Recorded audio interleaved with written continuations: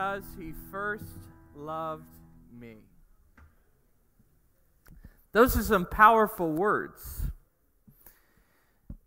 To say, oh, how I love Jesus because he first loved me. I think sometimes we forget that it starts with Jesus. It doesn't start with you or me, it starts with him. Before I was born, before any of you knew my name, before my parents knew that I was going to exist, Jesus loved me. He loved me enough to die on the cross so that I could have eternal life with him. So, oh, how I love Jesus. You know, we have a new vision for 2018. How many of you can say what our vision is? I hope more than that. Connect, grow, serve, go. At the South Point Seventh-day Adventist Church, we want every person to connect not only with their Creator, but also with their community. We want each person to grow deeper in their relationship with Christ and help someone else to do the same. We want each and every single member of the South Point Church to serve, not only here locally in our church, but also in our community. And finally, we are called to go and spread the good news of Jesus Christ with everyone we meet. All right? So if I asked you what the vision for South Point is, it's to connect, grow, serve, and go. All right, I saved one last announcement for right before my sermon. What is happening today at 4 p.m.? There is an evangelism training at Orange Cove Seventh-day Adventist Church. We want all of you to attend. I would love to fill Orange Cove with South Point members. Amen? And so this topic for today is reaching the next generation through healthy churches. Anybody want to be a healthy church? Let me ask you, anybody want to be a sick church? We don't normally say that, but sometimes we say that. So we want you to come and learn about what it is to reach our next generation, our young people that we're losing out the door through healthy churches. So we invite you to come at 4 o'clock at the Orange Park Church. I'm not saying I'm going to take attendance, but I might take attendance. All right?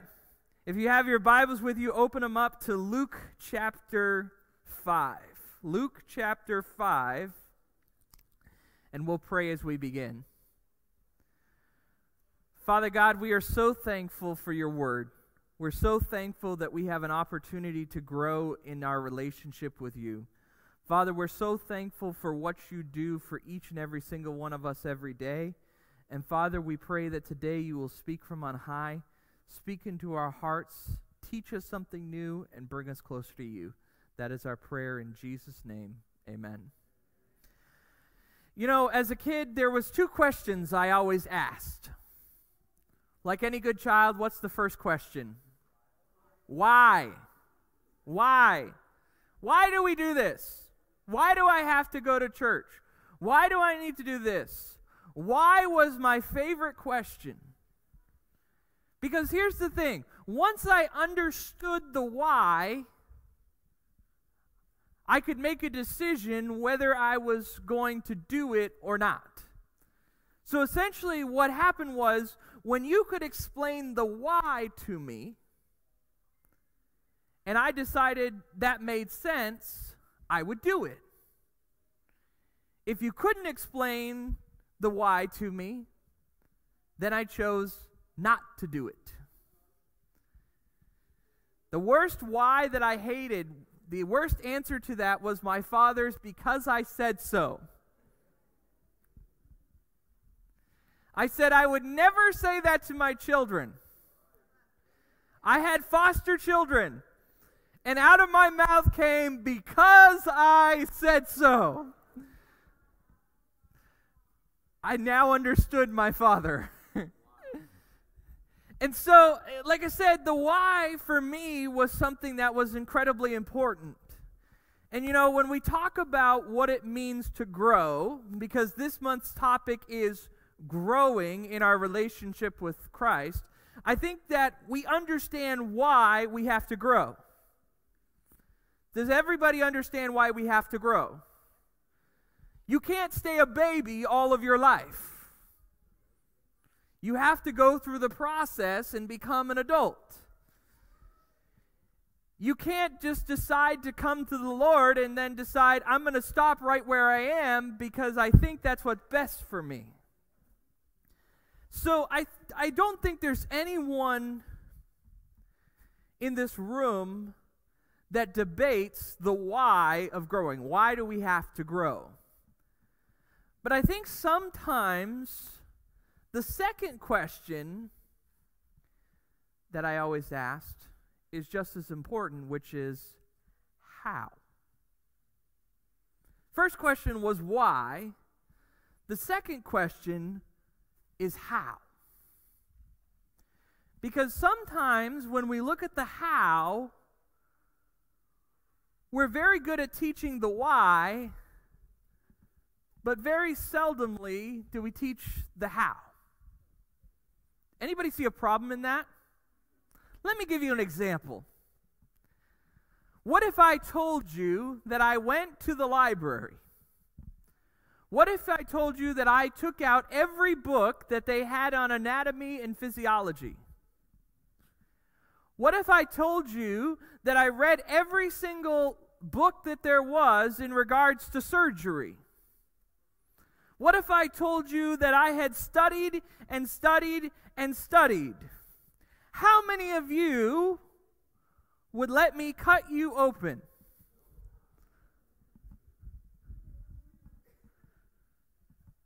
Any takers? There's a few, couple. Here's the thing. Let me give you another example. What if I went to the library and looked up everything on avionics? I looked at how to fly a plane. I did all of the training, and I looked online, and I got on a computer and played with things and tried to figure out, how many of you would let me fly your airplane for vacation? Okay? There's a lot of things in life that require somebody to physically teach you in order to do properly. Okay? My brother is at Loma Linda right now studying to be a surgeon. He has teachers that are literally standing there next to him as he cuts up a cadaver. They don't let you practice on live people. They start with the dead ones, and then you get to move to the live people if you do well on the dead ones. I told him his mortality rate was terrible. But here's the thing. There's somebody who's teaching him. There's somebody that's guiding him and giving him instructions on how to do surgery. So let me ask you this. Why do we allow something as powerful and as important as the gospel of Jesus Christ to be done without any practical training? I searched my Bible last night, and I did not find one passage of Scripture that says, therefore go and read this book and start somewhere. Anybody ever found that verse in here? It's amazing that we have an example in Jesus. Jesus took a group of people and he called them his disciples. And so as we look at his disciples, Jesus just didn't say, here you go, just do whatever you want. He spent time with each of them individually and as a group, training them for a specific mission and a goal. I would like to propose today that this walk that we call Christianity is not done by ourselves. I think there's a relationship definitely between us and God, but I think there's also a parallel relationship between us and fellow believers. There's an old song that says, "No one's a rock, no one's an island." But I'll tell you, a lot of times I find islands in churches.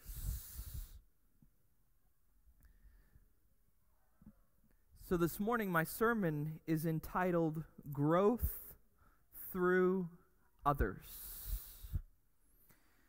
You know, here's a question. They recently did a survey of all Adventist churches, and they asked the question, how does someone come to know the Lord in the Adventist church? And so they surveyed a large number of people, and they asked, what brought you to the church, or what brought you to a relationship with Jesus Christ? How did you essentially get here? So I'm going to do that same survey with you guys right now. So I need everyone's participation. All right? So when you hear what applies to you, I want you to raise your hand, okay? So, the first way that someone came to know the Lord, by accident. Anybody come to know the Lord by accident? You know, I have actually heard a story of a guy who was tired of his life, looked up churches in his area, and went, I'm going to go to this one. Anybody, is that your story? Nobody. How about, now I want to make sure this is clear, studying God's Word and then trying to find a church that matches those beliefs, but without the help of another person, by yourself. All right, we've got one. Anybody else? All right, so we have one. Okay. Third one. By a flyer from an evangelistic series sent to you via the postal service. Anybody? Flyer for an evangelistic series sent to you by the postal service. We have 1, 2, 3. All right, so we have 3. These numbers are getting better. All right? By a television program. 3ABN, It Is Written, Hope Channel, any of those. Any sort of just television media. We've got 1. All right? What's going on here, okay? I'm 3/4 of my way through my list. Let's see if this gets a few more. By a friend. The reason why you're in this church is because a friend or a coworker or somebody that knew you invited you and brought you to church. How many of you that is your story? All right. Finally, by a family member. All right, keep your hands up. Keep your hands up. All right, look around this room. By a family member. What if I said a friend and a family member, both combined? Add in those hands, okay? By a friend and a family member, or both, like a mixture of the two. All right, you can put your hands down. According to their study, and guess what? Their study is true. They said around 83% of people were either brought in by a friend or a family member. Those who were brought in according to a flyer by accident, studying the Word of God, television program was less than 3%. All right? Less than 3%. So here's what matters. Understand that you will play a significant role in someone's salvation. Because you just told me that most of you came into this church because of a friend or family member. Therefore, I propose to you that this is not something that we do by ourselves, but rather it requires others being actively involved in our salvation. Let me ask you this question. How many of you could remember the name of the person who led you to that relationship with Jesus Christ? Could actively say, this is the person. That's incredible. That's a testimony. Let me ask you this. Have you ever said thank you to them?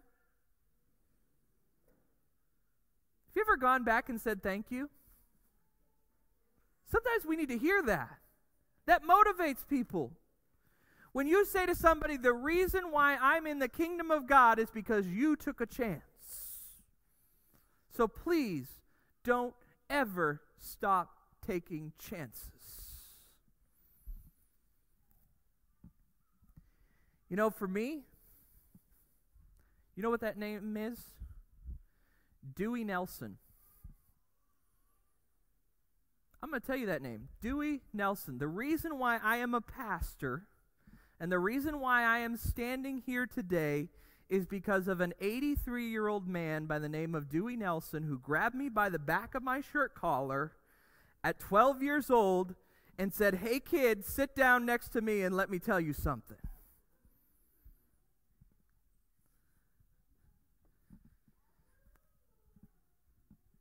You will play a significant role in someone's salvation. Luke chapter 5, verse 17. Luke chapter 5, verse 17. Now it happened on a certain day as he was teaching, that he's referring to is Jesus, that there were Pharisees and teachers of the law sitting by, who had come out of every town of Galilee, Judea, and Jerusalem, and the power of the Lord was present to heal them.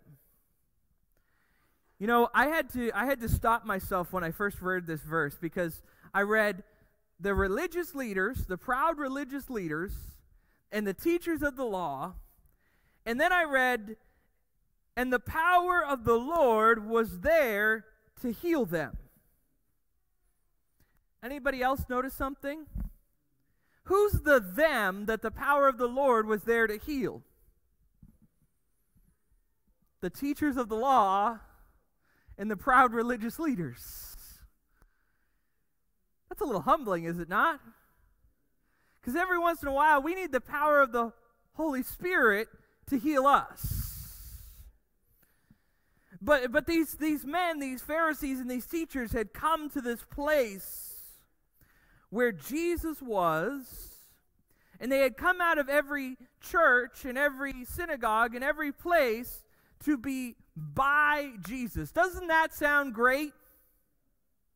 Except that it wasn't. Okay? There's a difference between being by Jesus and being at the feet of Jesus. There's a movie out that I love. Anybody like Medea? Tyler Perry, Medea? I love her statement. She says, if I get out of this, I'm going to go buy the church.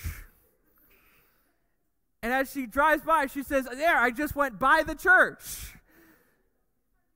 There's a difference between being by Jesus and being at the feet of Jesus.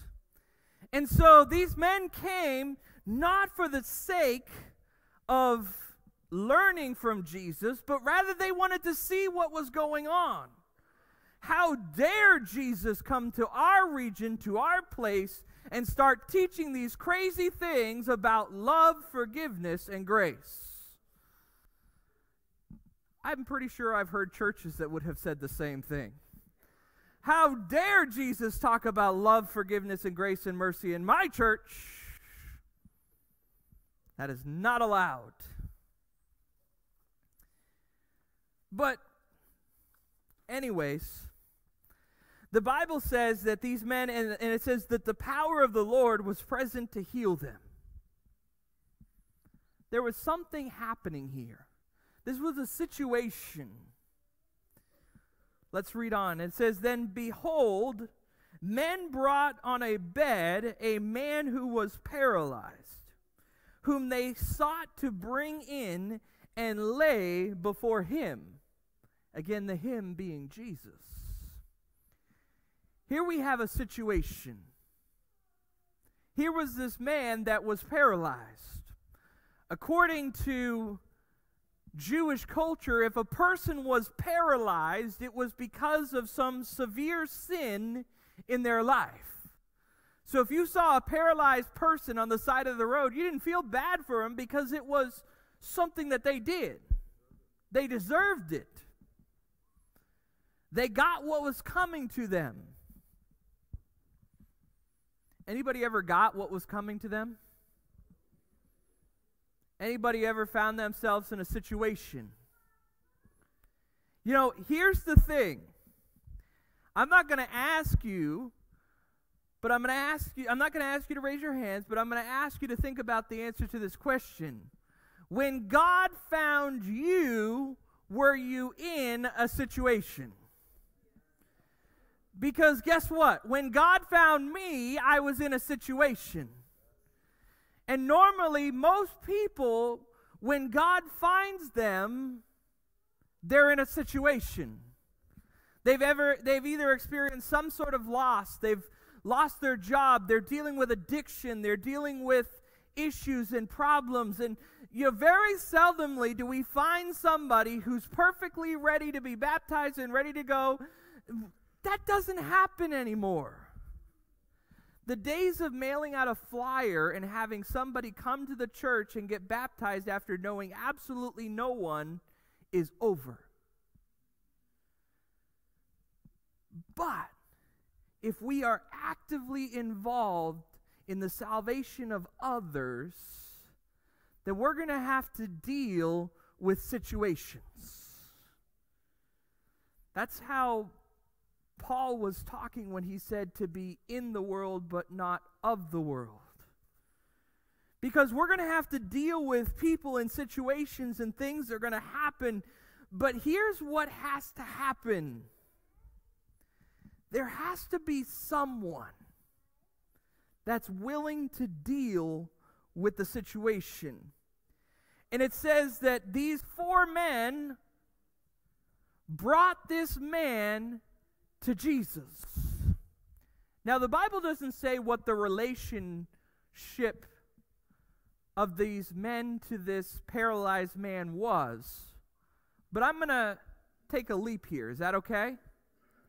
I'm going to say that these men were either friends or family, because you just don't do this level of persistence for someone you don't know.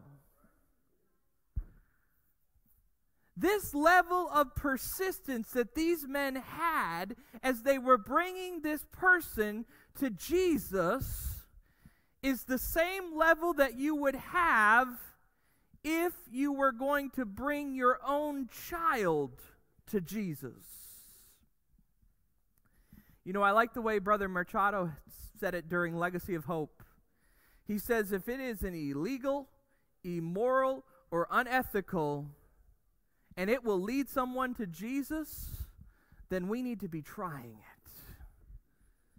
We can't be willing to say, well, that's just not who we are. We've never done that before.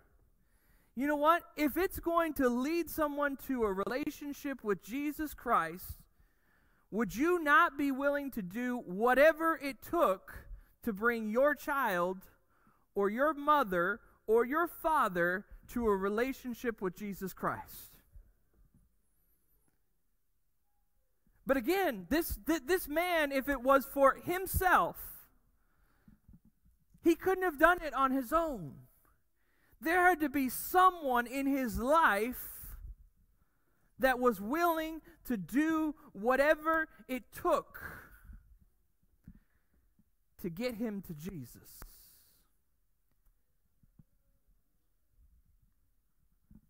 Are you doing that for someone else? Have you narrowed down who that person is that you're willing to do absolutely anything to lead them to a relationship with Jesus Christ? Because here's the thing. We talked about this persistence. Guess what? Today in this world, to bring someone to a relationship with Jesus Christ takes persistence. It's not like I'm going to walk over and go, hey, would you like to come to church? Let's go get saved. All right, next week, oh, come on, let's come to church. You know what? I had somebody who once came to church. You know why he came to church? To shut me up. I asked him every single week, 2 to 3 times a week, if he would come to church. I am persistent. Know that I will not stop. So he came to church just to get me to stop asking him. Guess what? He got saved that day. Guess what? He called me next week and asked me if I'd like to go to church. It takes persistence. We live in a world where there's so many distractions that you can't just say something once. Ask a husband. Ask a husband to do anything. It takes at least 4 times. So why do we think something as important as the gospel only requires 1 time of asking? We have to be persistent. Parents, if you have a child that is outside of a relationship with Jesus Christ, you need to be persistent. You need to get on their case, because this is a life or death issue, and there is no time to play. However, there's more than just this.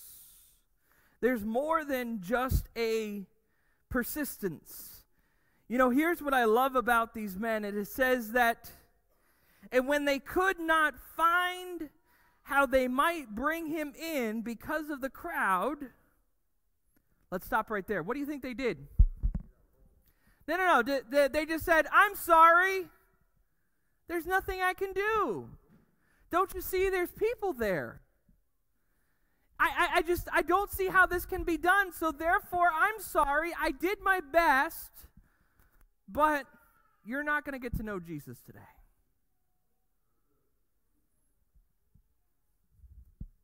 Do you think that's what they did? Is that what we do? We reach that first hurdle, and it's like, and jump, and jump, and jump. Oh, well, we tried. Wait a second. No, the Bible says that when they couldn't figure it out, they went up on the top of the housetop and they let him down with his bed through the tilling into the midst before Jesus. Okay, I want to know what type of person this was who said, let's go cut the roof open.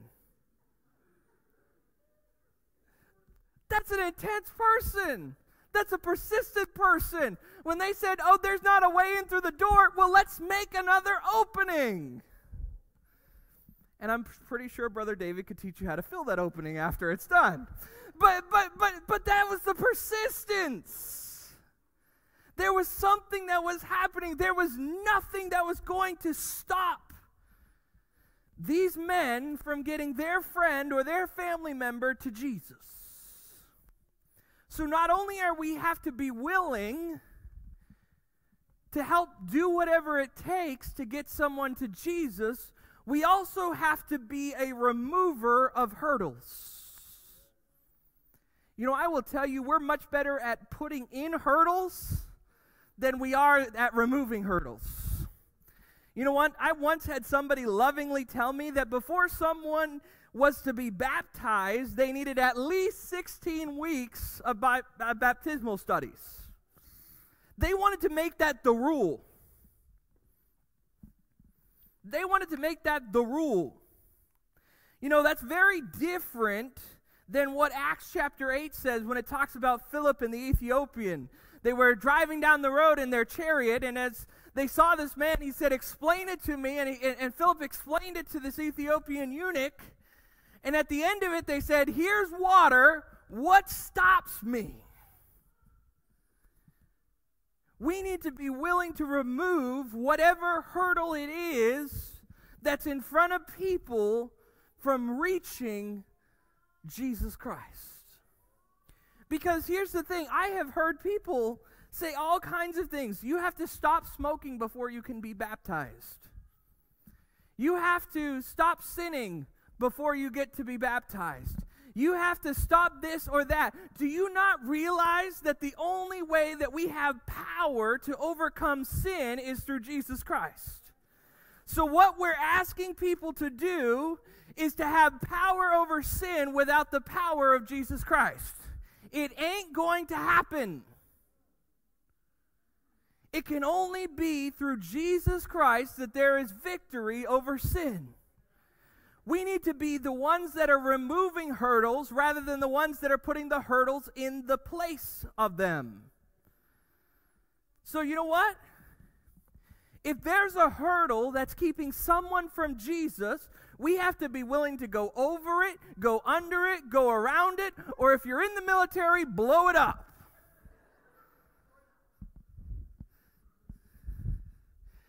Do you know what the running joke in the Marine Corps, do you know the only thing that stops a Marine? A lack of C4. The only thing that stops a Marine is a lack of C4. We have to be willing to do whatever it takes. And guess what? Sometimes those hurdles are things that we see and know and love and respect. I didn't get any amens on that one.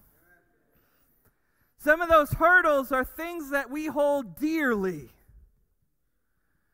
Because this is how I grew up. This is how I know church to be.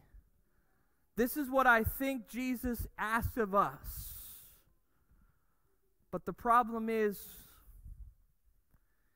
it's not biblical.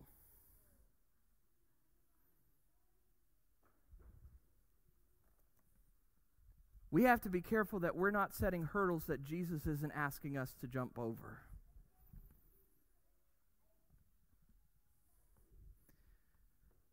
But these men brought this man before Jesus. They did whatever it took. They didn't let anything stop them. You know what? I hope that I have friends like that. You know, there was a recent article that I read, and I actually brought the article with me if anybody wants to read it. Forbes magazine. Anybody ever heard of it? Forbes magazine listed an article on how to be successful. Anybody ever want to be successful? Successful things are related. So if you want to be successful, the principle is the same whether it's at business or in a relationship with Jesus Christ, or at bringing people to God. Rule number 1, analyze the people around you. Know who you're surrounding yourself with. Are they people that are going to help move you forward or backwards? Number 2, filter out negativity.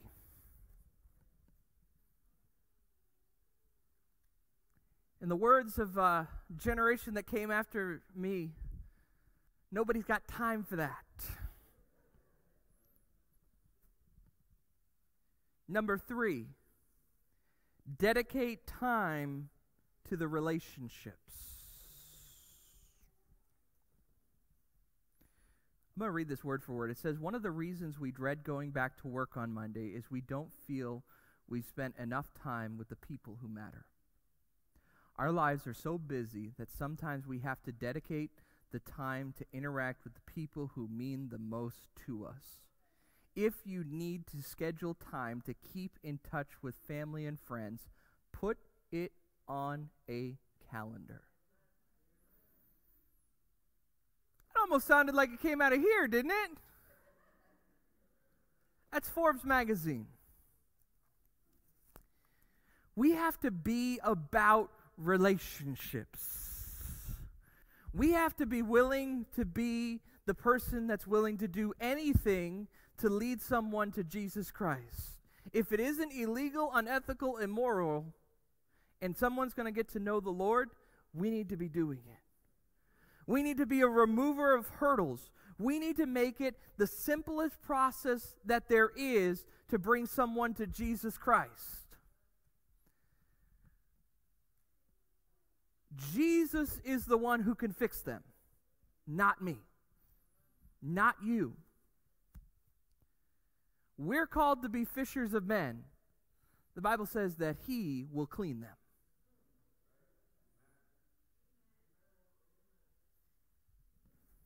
Let's read on.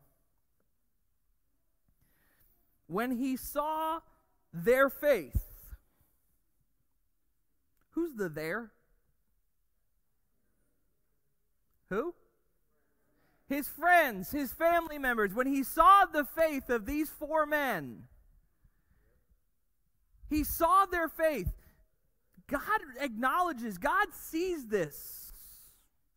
And because of that, He said, "Man, your sins are forgiven you." At that moment, I guarantee that his friends on the roof were jumping for joy. Now, we know what's about to happen, but I guarantee that his friends up on the roof were jumping for joy because their main objective and their goal was to bring their friend to Jesus. And so Jesus spoke as one who had authority. You know, if you did something wrong to me, I can say, I forgive you. But if you do something wrong to 10 other people, do I have the ability to say, I forgive you for all of them as well? The only person who can do that is Jesus. So that's why these teachers, these law keepers, these religious leaders had such a problem. How dare this man talk as if he is God? Somebody once asked me, who died and left you God?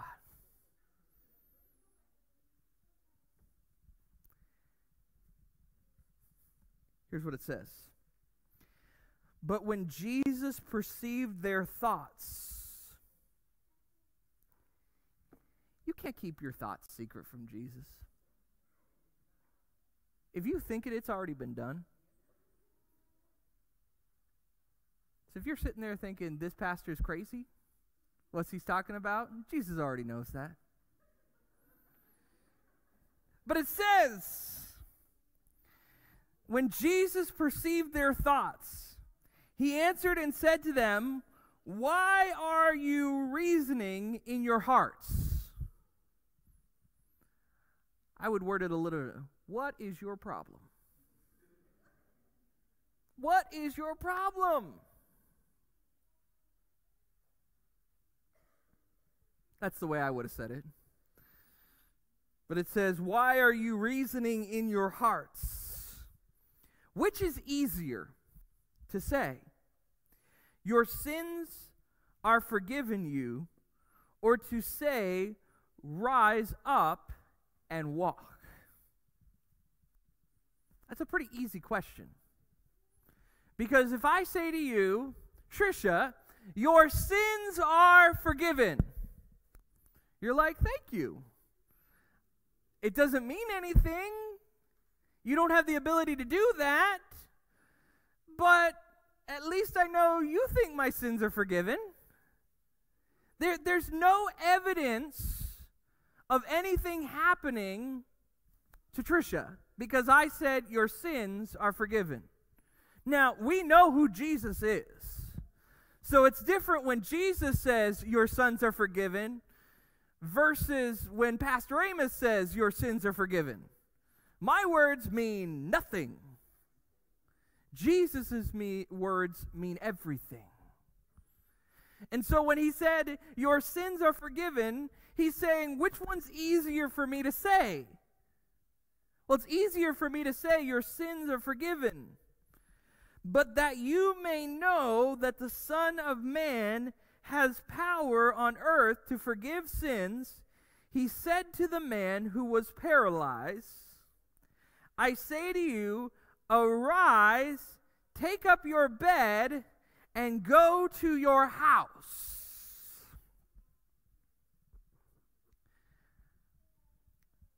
You know, at that moment, that man had a choice. That paralyzed man had a choice. Either he was going to listen or he wasn't.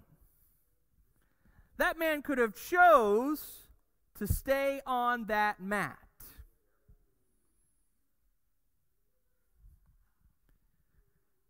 Here's the thing. You can lead a horse to water, but you can't make him drink.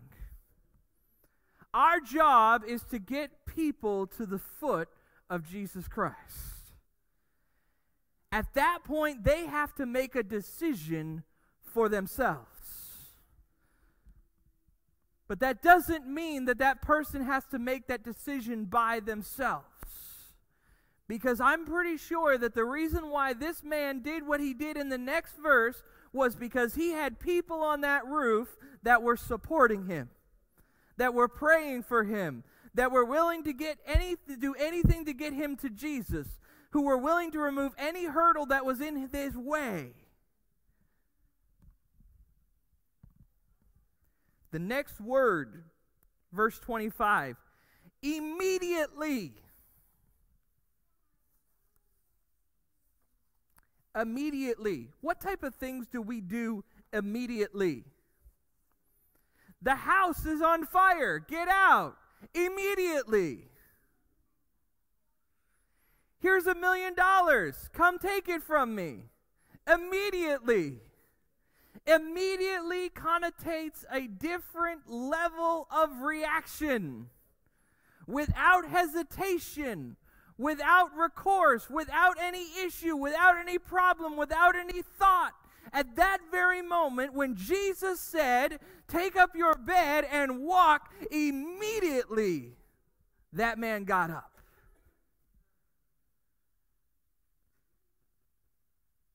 Because I guarantee he asked questions along the way. Hey guys, where are you taking me?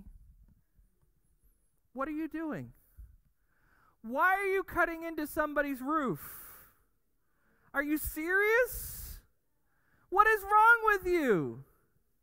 You're that serious about this person named Jesus Christ that you're willing to cut a hole in the roof for me to be able to be lowered down just so I can spend time with this Jesus. That makes no sense. But the moment that Jesus said, your sins are forgiven, and he understood and began to know who Jesus was, the response was immediate. Because you can't be in the presence of Jesus Christ and not be changed.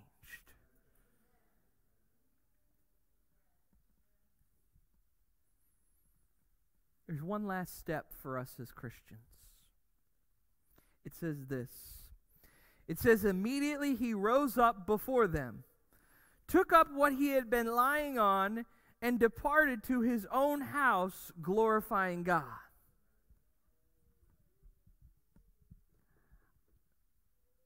I think there's somebody who probably would have yelled at him for carrying his bed.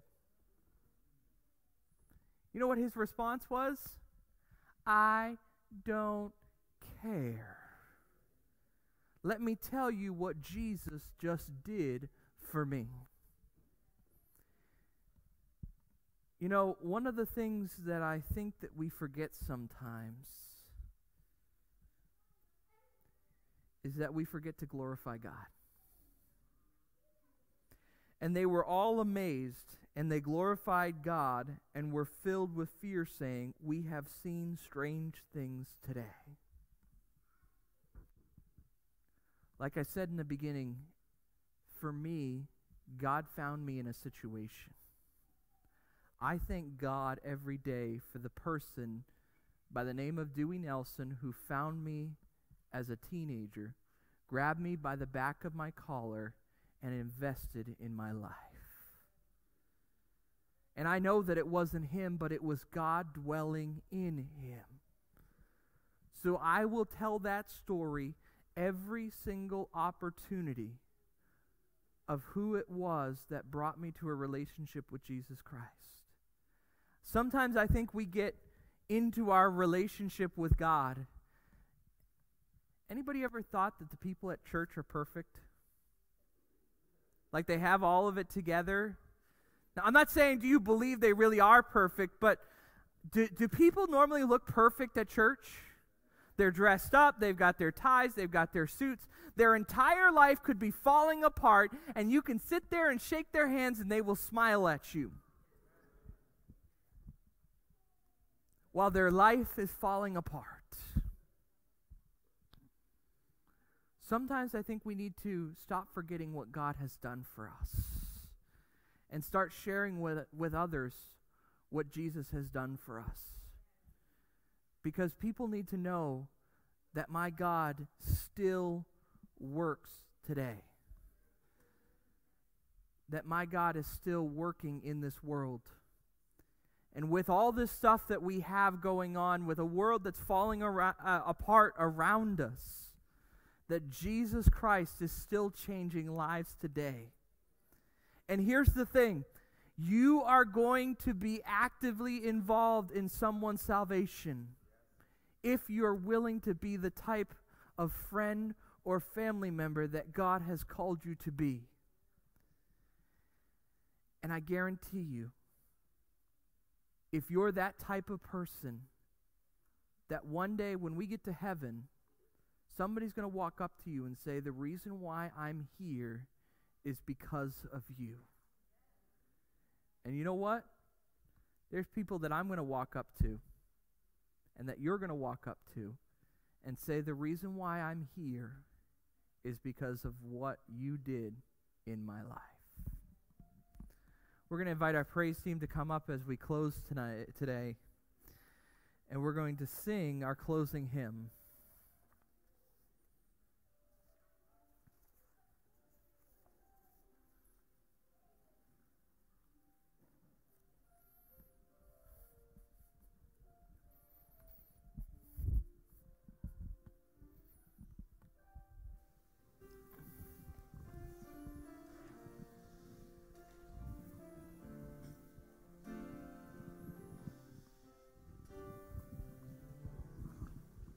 You give life, you are love, you bring light to the darkness, you give hope, you restore every heart that is broken. Great are you, Lord.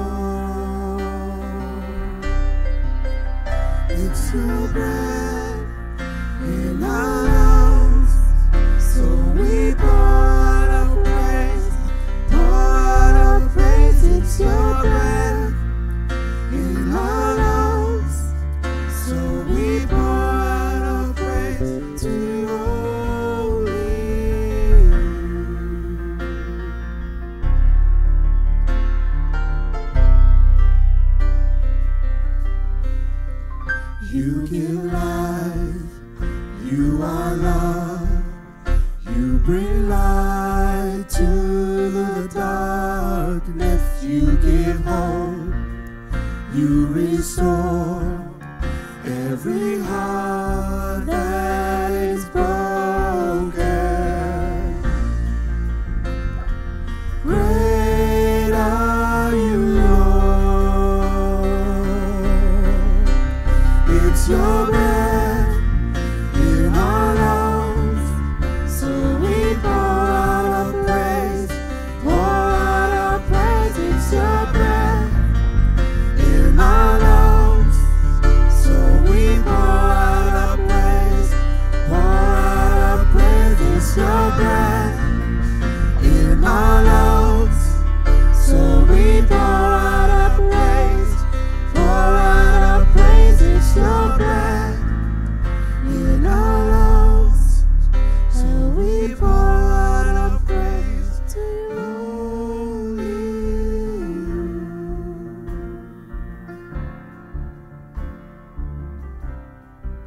So, I ask, is there someone here that needs to know the Lord? Is there someone here that there's been a hurdle in their way or something that is keeping you from the relationship that you want to have with Jesus? We want to be a church that removes hurdles. So whatever it is in your life that you need, today's the day to say, you know what? We're going to deal with that. Is there someone here that needs a hurdle removed? Is there someone here that says, I need to give my life to the Lord? Is there someone here that says that I need to start my relationship over? That I need a fresh beginning? Is that anyone here? Raise your hand.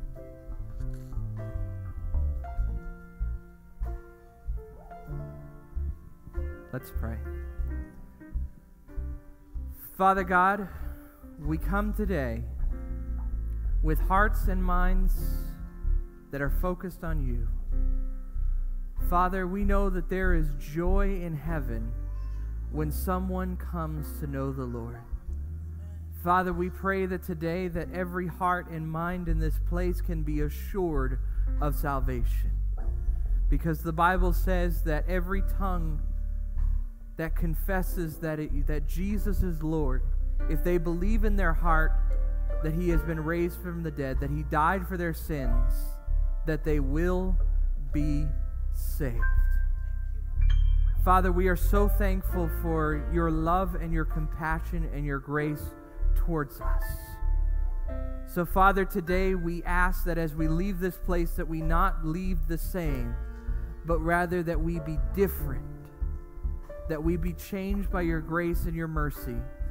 Father, may you put the person in our lives that we're going to be actively involved in their salvation. Father, make it clear to us.